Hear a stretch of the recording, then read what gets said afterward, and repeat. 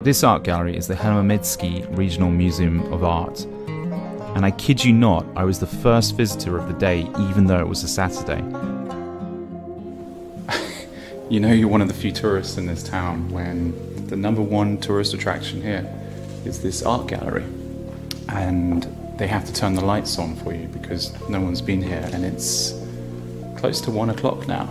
On a Saturday, you'd expect a lot of people to be here on a Saturday, given that it's a very important art gallery, but it is just I and the two babushkas. Just turn all the lights on for me.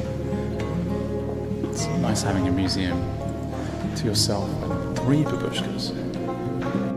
This part of Ukraine is in desperate need of more visitors, but it's probably why the more I took in, the more I started to like this place.